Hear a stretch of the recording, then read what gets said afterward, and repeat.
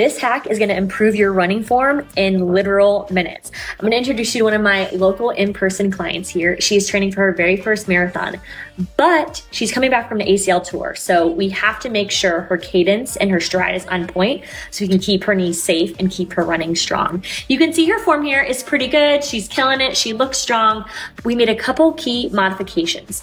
One of them being to increase her cadence. I had her think cadence, cadence, cadence. Kind of just find your mantra, hot beat, hot beat, hot beat. You can listen to music or there's a variety of things you can do. We think improve your cadence. We think arms front to back. If there was a blade running down the middle of your front, a little violent, but you wouldn't want to be crossing your arms over and getting sliced, right? So we worked on arms front to back, driving the knees, thinking of the knees coming up higher, and cadence, cadence, cadence. Watch what happens. Look at the difference. You can tell her feet are picking up quicker. Her pace actually increased.